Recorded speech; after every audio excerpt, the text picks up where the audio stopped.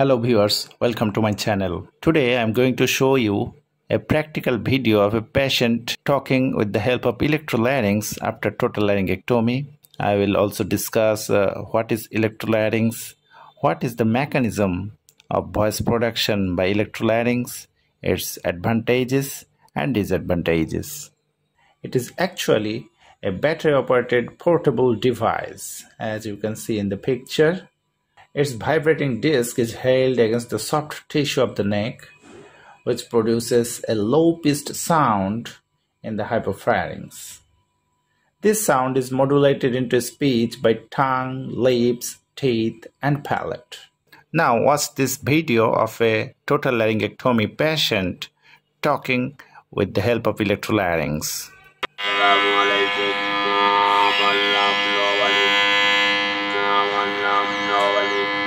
আপনার বাড়ি কোথায়? খুলনা কোথায়? কেশবপুর, খালিশপুর। আপনার ছেলে মেয়ে কয়জন? কি নাম? হ্যাঁ হ্যাঁ হ্যাঁ হ্যাঁ। আপনার ছেলে মেয়ে কয়জন? সকালে কি খাইছেন? দুপুরে কি খাইছেন?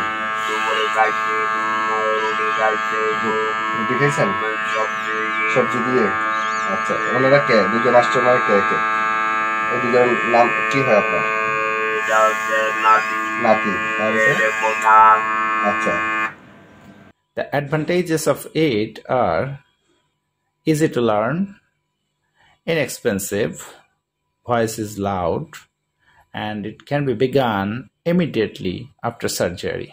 The disadvantages of electrolarynx are: it requires batteries, it produces mechanical voice, it requires hands to operate electrolarynx.